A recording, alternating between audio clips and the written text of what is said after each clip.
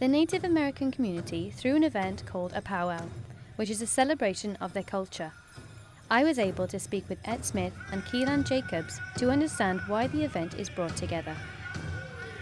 This is what we call a powwow. It's a contemporary social gathering for American Indian people like all over the United States and Canada. They do have them kind of all over the world now, service members, things like that. But yeah, it's just a gathering. We'll be singing, dancing, there'll be arts and crafts vendors, food vendors.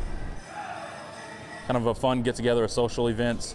It's an opportunity for all the Native people of the surrounding area to get together and kind of celebrate, to have fun, to socialize, to get to know each other.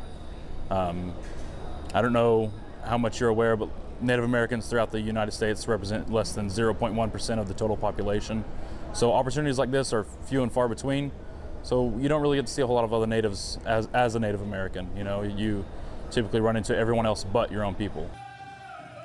Although trying to keep the event in its traditional form, I wanted to know what has changed, but what has stayed the same over the years.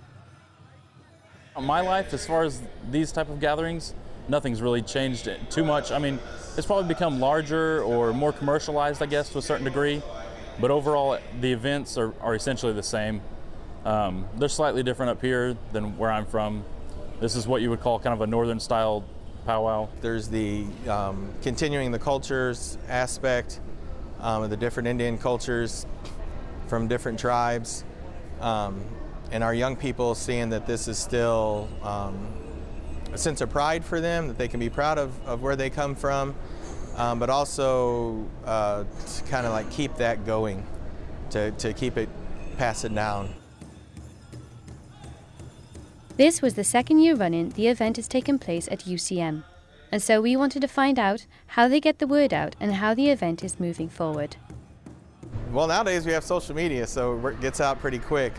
In the old days, we put out flyers, paper flyers, and we pass them around, and I'll be announcing other dances.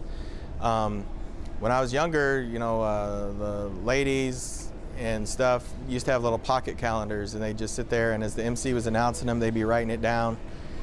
And that's kind of how we did it, but it's a lot of word of mouth, advertising at other dances, social media.